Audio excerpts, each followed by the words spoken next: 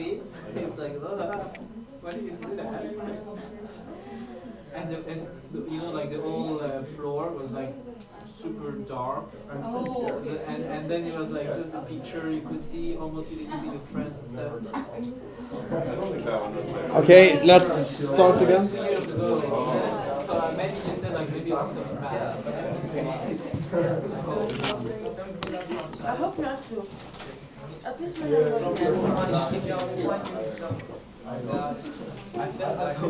So,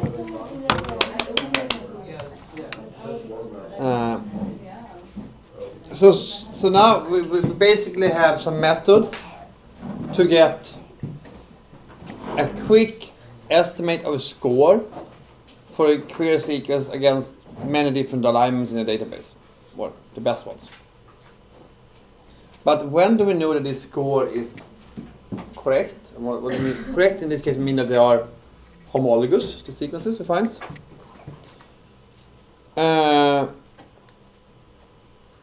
And more important, when is it significant? When is it better than random? So of course, if you take any score, even if the sequences have nothing to do with each other, you will always get some parts of the alignments that the sequences are more similar, some parts that are more different, so you will always get some score.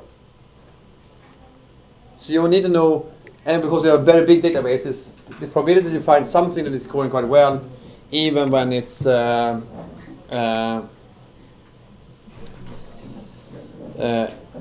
random, is quite high. And here we have this what I thought were e-values and p-values. And actually maybe the best thing to look at is to start here. So basically, if you just take a random set of sequences and you plot somehow the distribution of the score, so how many sequences, pairs of sequences have this score and the score here, you will get something that looks like that. This is local alignment. You can never get a score less than 0, because everything that's 0 skips 0 is going to be positive numbers. So, but what you see, it's not a Gaussian distribution against some fixed number. It's going to be, it's what's called extreme value distribution. So it's not so unlikely that you find quite high score here. And it's clearly not. I mean, you also find low scores, but you never find anything equal to 0 or lower. So the question is, how likely, if you have a score, if you have an alignment score here, or here, or here, how likely is it that actually is not just a random hint? So to do that,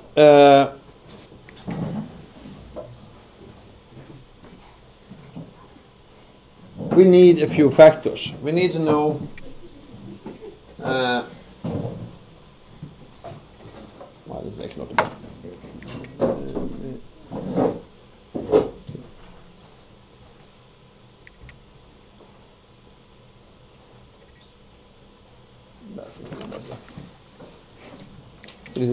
So we need to know what factors are influencing the scores. So the question we ask is basically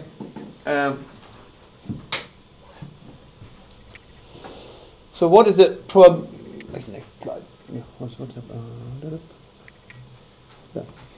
So what is the probability that the random alignment, so two random sequences, obtains a score of x or higher, for instance? So this is the p-value in this case. P-value is almost the same thing, but not exactly. And what factors? So basically, of course, the score depends on the substitution matrix. So if you multiply every number in the substitution matrix by 10, all scores will be 10 times bigger. So of course it depends on the average score in the substitution matrix. But not only that, it also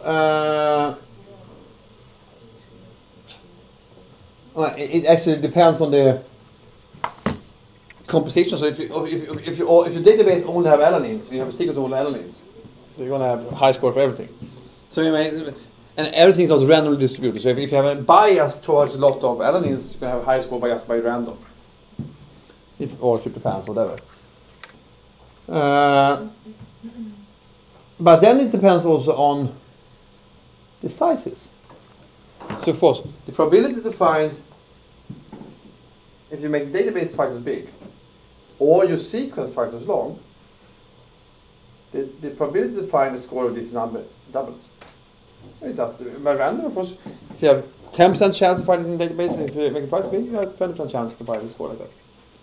Because you have twice as much to search for.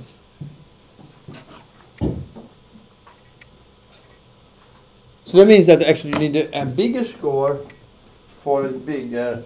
If a database, you need to have a more higher score to be significant. So you have the factors going to be a couple of factors. You have lambda and k. That depends on the database and the substitution matrix, and then you have the size of the sequence and the size of the database. So you have a p-value here. You can go give there. This one is actually important. This is actually, let's go for p-value. We skip it. So what is known, what other people do is you. Actually, let's skip it. Go back. So you have a score.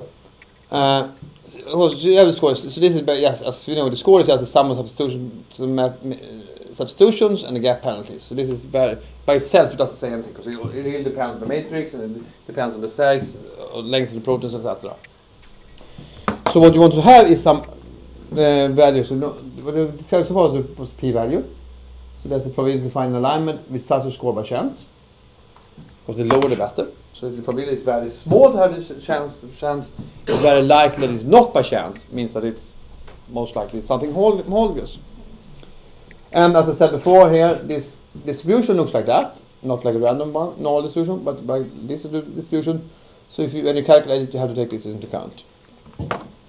And you actually end up with this formula here.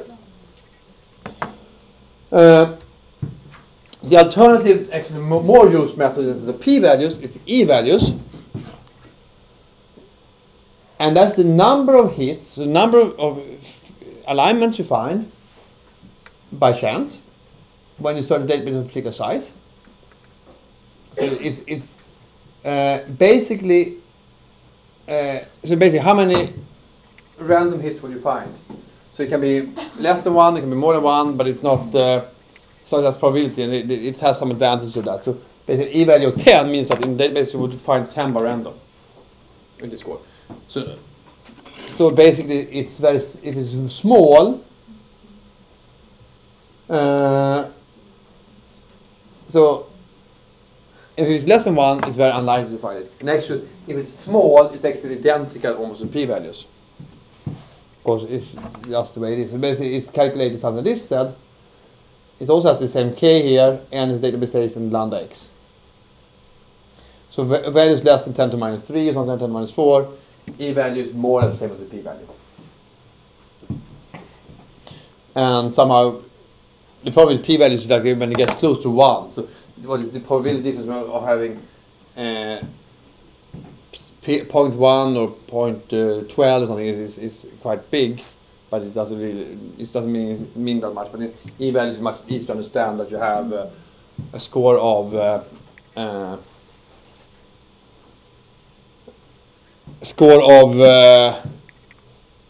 you would find 1 hit by chance or 10 hits by chance. So this just makes more sense, and it's actually a bit easier to calculate.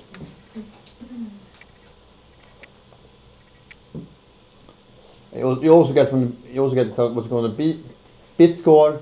So basically information, and you can calculate that. So that's also basically a normalized score, but it's using the entropy.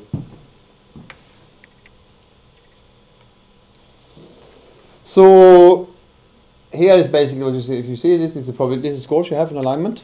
If you take, as I said, if you take basically the score, what is probability to find a score higher than a certain cutoff? If you look something like that, the log of that. Basically, even if this basically looks like 0 here, it actually keeps on increasing actually linearly by the score.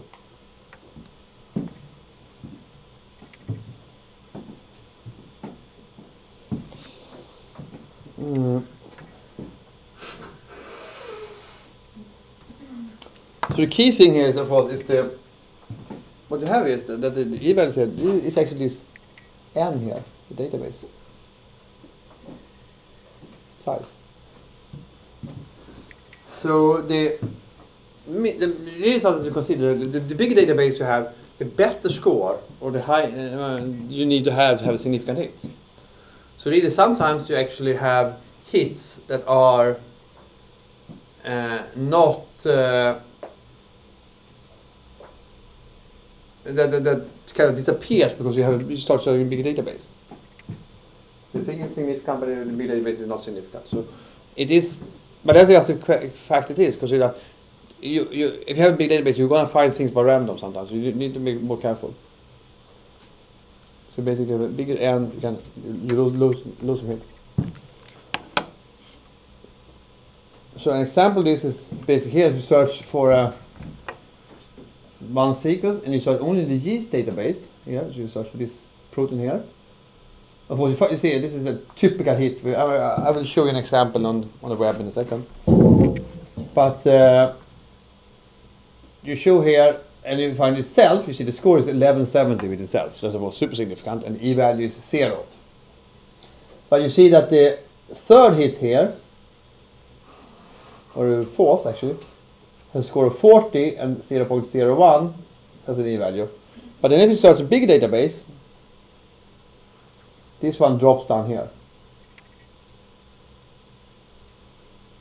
So score is still the same, 40, but the e-value is much lower.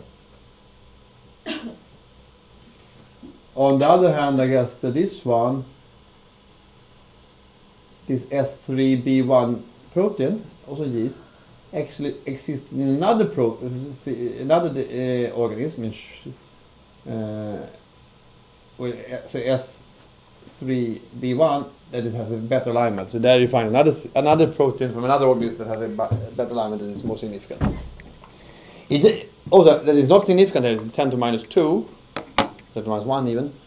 Doesn't mean that it's correct. It's still, of course, a much better hit at random. It's much better than anything else. But it's just, you would have, if you did a search 10 times, you would find on average 1 hit with this score by random.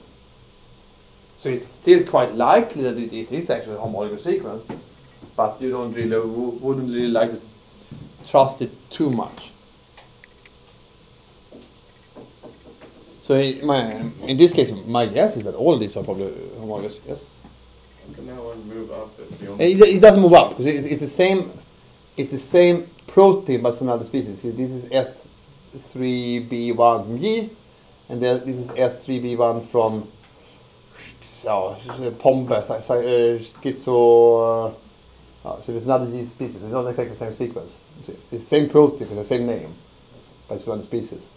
So this has score 50 and this has score 38. So this one 38 here is actually down here somewhere probably. But that one didn't exist in this database. So it's just, you find some other hits that are higher. And it just happens to be a related protein for some reason.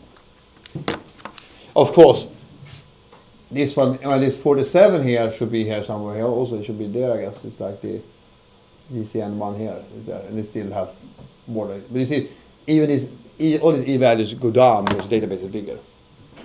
So to have a significant hit here, you need to have score of 50, and here was now a score of 40. And the scores doesn't change. They're the same. We will talk about those next. We use multiple sequence alignments. You can actually use the big database to get better scores and better finding much more hits. Then they will all be relevant. So let's actually, I suggest we actually try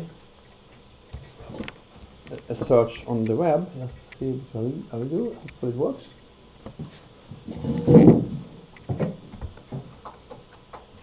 So NCBI PubMed Blast. Yeah. So this is that's the Protein Blast there. So this is the NCBI web page, which is one of my favorites. Any favorite sequence?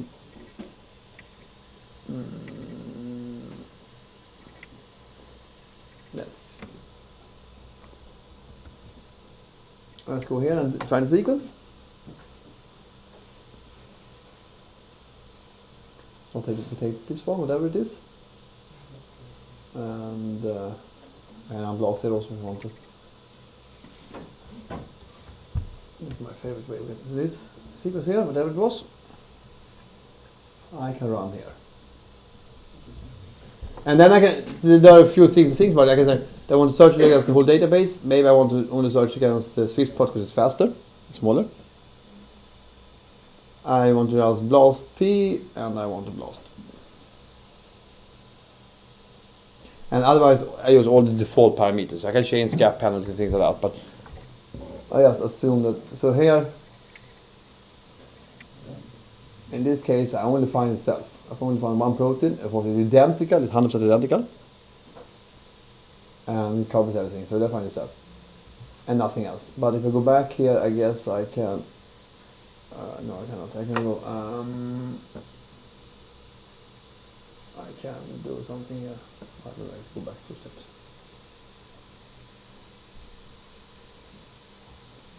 If I change to the non-redundant database, it will take longer. Now it takes a few minutes to run it. So, but most likely then you see I would find many more hits. I would imagine. So this is the normal way that many people use BLAST. In the lab you could also do it online on the computer, because of course the advantage of doing it by yourself on the computer is that you will have a full. Alright, if you want to do more than one sequence, it's easier. If you want to do have control what you're doing, it's also easier.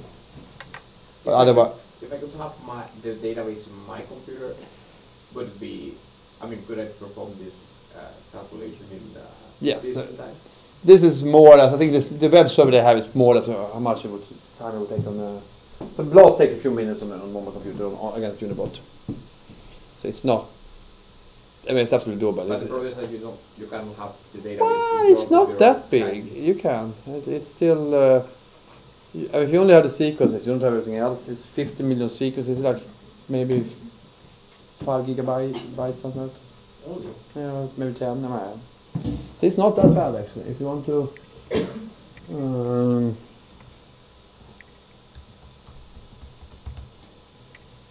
So it's absolutely doable. If you go to Unibot.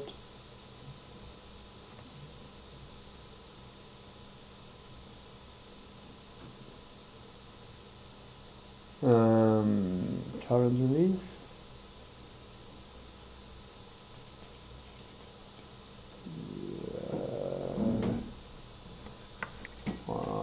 Uniref, I guess. So Uniref 100 is everything. It's only one. I mean, if 2 sequences are okay, now it's maybe a bit more. It's compressed. It's 16 gigabytes. So it's maybe 50 gigabytes. So I mean, it works. I mean, it's talking about laptops. It's getting fully filling up, but you can have 6 terabytes. It's like a Blu-ray movie or that. So it's absolutely doable. It's not. And the search maybe takes. I mean, it depends on the size of the protein and how many hits you have, but it maybe takes 5-10 minutes. So it's absolutely doable. And I don't think. I'm sure that they have some special hardware here, but it's nothing. I don't know. Actually, so I don't find 2 seats here. I find another one here. So you see, the second one has an e-value of 1.8, which means that it's actually, by chance, I would most likely find 2 of these by random. So this would most likely not be a very good hit. It could be, but you know. On the other hand, if you look, often people talk about the identity or similarity between amino acids and alignments. So this is actually 41% identical, which is quite high. So in alignments here that we actually have, you can click on and get down, we can scroll down, we have it here. So this alignment has 18, you see it's 41% of it is identical, but random would be something like 20%, because you have 20, you have, random would be 5% because you have 20 amino acids, but often you have 10-15% by random. So this is actually, this part of this alignment looks quite good. It's only one gap here, or 2 small gaps, and it's a lot of similarities, but it's just a small part of it. So it's quite likely not the correct protein. It needs something, I don't know. No idea what it does. Or in some part, but of course this is, so you will find hits just by random sometimes.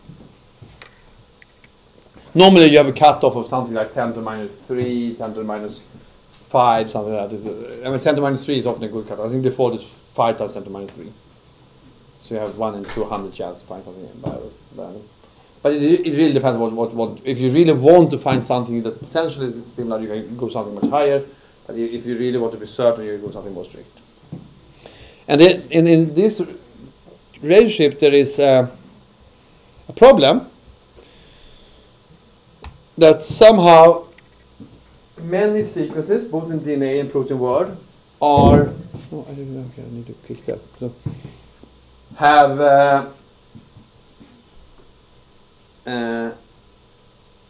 What is called low complexity. They're basically repeats of very, very similar amino acids in nucleotides. So you have AAA long thing. And these things, of course, get very high score to anything else. If you have two of these repeats, they are very similar, you will high score, but people do not believe that they are homologous. They don't have a common ancestor. So these are causes of high scoring false positives. So if you really take, and particularly in DNA, half the human genome is repetitive. So you really want to find it. Well, they are similar, but you want to find them. But it really screws up your statistics. So you have things like that. You have like TC here. Then of course, this is anything with a lot of T's and C's will score very well good to this. And there are several reasons to this. It's the transposons, the allo regions, microcyclase. And at the protein level, there are also long protein sequences that have like basically very, very similar amino acids. And they are, sure, you won't find homology, but the statistics doesn't really hold up to them because the amino acid bias is so small. Even things like membrane proteins can screw up things because they are, in membrane proteins, you only have, in the membrane you basically have 6 amino acid types. You only have hydrophobic ones. So for the statistics is made for 20 types. So then anything else, any membrane region will look a bit like every other membrane region. So there are biases like that you need to take it into account. And the trick that most people often use is actually it's just that you have a filter. So you have methods to detect these regions and you filter it away. So in proteins it's called SEG, and in DNA it's called MREPs. So you basically you put X's there instead. So that's something, and of course in this web server that we had. So if I don't do that, I don't think we had it, but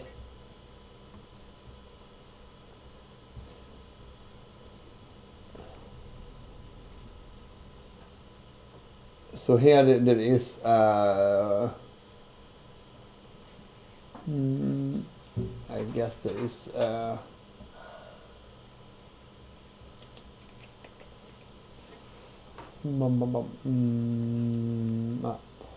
somewhere there should be a parameter you can put there, but I don't know really what I do nowadays. Exclude and drop and program selections. Down here. So here you can put in all cutoffs, you can put the thresholds of the hits, and see here the word size used for blast, the gap cost, the substitution matrix. You can you can click in low complexity regions.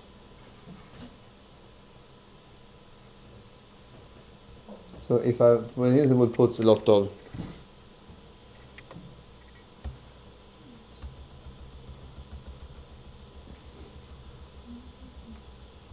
I over that, and I will run it.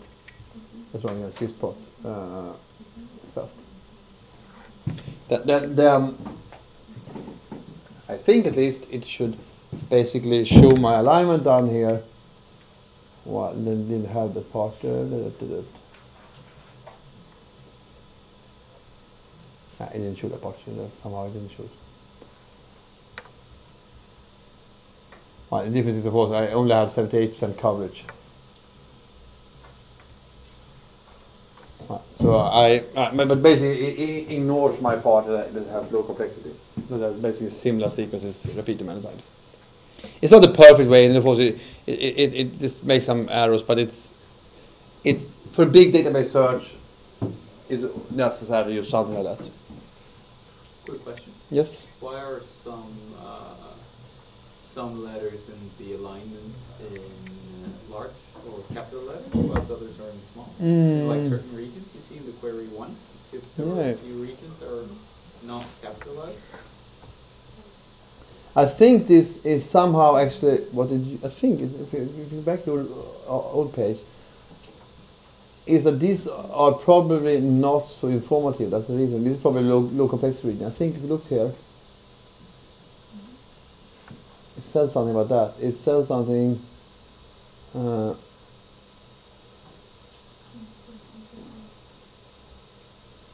think it actually is this low complexity region. So actually, it.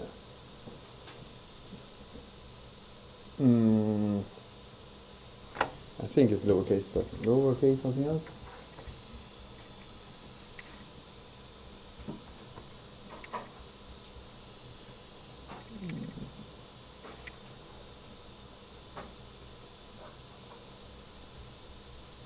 Yeah, lowercase displays most regions. So basically, that was exactly what happened. Is that part, which was not a part of the else I put in, there was something else there. But actually, so if we find it again and go forward. So this part here was masked away. And you see it has 3 T's and 5 T's in this region there, so somehow it is, and so somehow it fits this filter of not being very variable. So the score has probably changed a bit. I don't remember, but it basically, it still shows an alignment. It just shows X, it shows a lowercase, which is more informative. But basically, when you calculate the score, it ignores this. Here also, there are a lot of isoleucines. So you see that. Yeah, the score is lower, and the value is also high. Yeah, so the score is probably a little bit lower. I don't remember what it was from before, but it was. 30. So basically put 0 there. So it did something. But in this case, was actually, it shouldn't be filtered away. But for large database searches, you might get false positives that are. So it's possible that this was actually the reason for why we had this other hit was with the e-value of 2. But I don't think we should. We can try it later.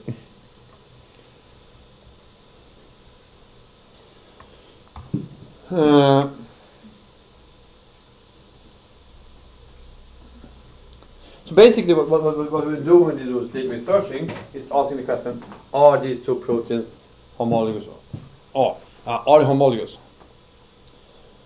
So that's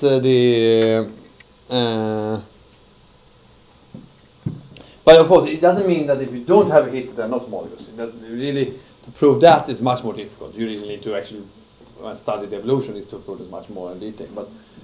And as you see, there are always borderline hits that we can discuss if they are significant or not.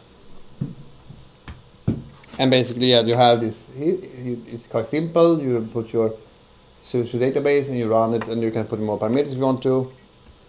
And generally, the results of this as a graphical summary is quite nice because often you see things like that look like that. It's like the coloring is like you have this query sequence here, and you see here you have 3 or 4 hits that are covering the whole sequence that are very similar. And then you have a lot of other hits that are probably also quite good, but they only cover one region. So either it depends on that these proteins actually are multi-domains, so different parts, or it actually might also depend on this is the conserved region, the other ones are more variable. So this is really, in this case, it's probably the first case because there's so many of them. But sometimes it's just alignments are always going to have more variation at the ends because it's just the way it is, and it's always going to be when you cut off at 0, you're going to if you have one good part, you're going to stop somewhere. So often, if you didn't have this top hit, you would have a short alignment with this part here, but you didn't know what the beginning was. Because there are more variation at the end, so for many reasons. And then you have the list of hits, and then you have the alignments you can look at, and you get. This is actually a very similar output as you get if you run it on your computer. I think the default you don't get is graphics, but the list here is very, very similar. So in case you had a protein with two very constant regions separated by a variable segment, you wouldn't be able to see them, right? If you have so if you have a protein that is basically has like one domain like that, and then something very variable, and another domain like this. And of course, if you have a very similar protein in your database, but assume then of course you align all the way. But that's maybe assuming you don't have that, you might find things here, see even that this and you find things here. Of course, but you don't. In BLAST, you can have two hits to the same protein. So say assume that the next protein actually has this domain here, but then it has a very, very big thing here that's much longer, and then have another part here. You will find this is protein. This is your query protein, this is maybe protein A, and then you have protein A here, you have this part here, but you also have protein A here down here, this part here, but you might not find that part in between. Asymptote protein may appear 2 times in the hits protein. Yeah. I mean, in principle, it can. I don't know exactly how to filter it, but in principle, yes. Because that could very likely happen, because you could have two parts that lie together. I mean, it's not that common, but it's because most times they're similar. You find there's a part in between also, but certainly you can have it further down. They cannot overlap. I think there are some filters like that, but of course you might exist protein B that only have this, and protein C that only exists here. That's also more common, but if you have some big insertion here in the middle, that makes it hard to align the whole thing. And that's there are cases where you have like circular mutations. You have a protein that starts like that, and then actually that part has moved over there, and then the alignment is of course doesn't take that into account. So there are examples. The evolution examples when this has happened, but in most cases these are quite take some time in evolution, so they are quite distant, so they're hard to align anyhow. But certainly it can happen. You align parts with other parts. So this is why it's very important to look at it. But this is the kind of common thing. So you have a set of hits here. Here maybe something that's filtered out, and you have a set of things here that are lower scores, and you go further down.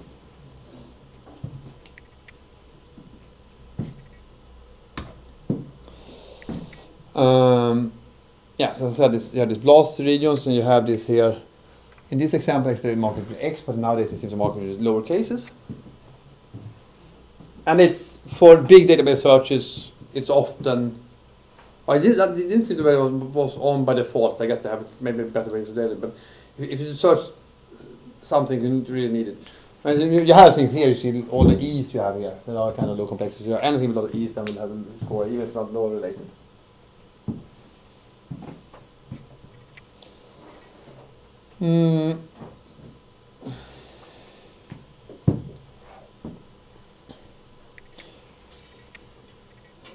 Yeah, of course, it's just repeating of your local sequences. So basically, the same example as we had here. So if you have, of course, if you have A here, you have B aligned here and C aligned here, it doesn't mean that B and C are related. So you have to look at the alignment. So this is really you can have parts that are local alignments. It doesn't mean that B and C are, or these 2 and 3 are related. And so there have been people who you jump from A to B and you find more sequences further away by jumping between them, but it's it doesn't really work. So you have to keep your alignments. So now I think the bioinformatics students half you at least have a lab now. And it's a bit full in the computer room today. So you have a lab for the next 2.5 hours or something like that. And then in the meantime, you put in factor people. We have Dan Dale here giving a talk in 15 minutes, I think. And then you have a lab in afternoon. And then tomorrow it starts at 10:30. I think it will usually be 10, but I have a meeting, so I cannot be here before 10:30. So that's I'll try to squeeze it in 1 hour 45 minutes more.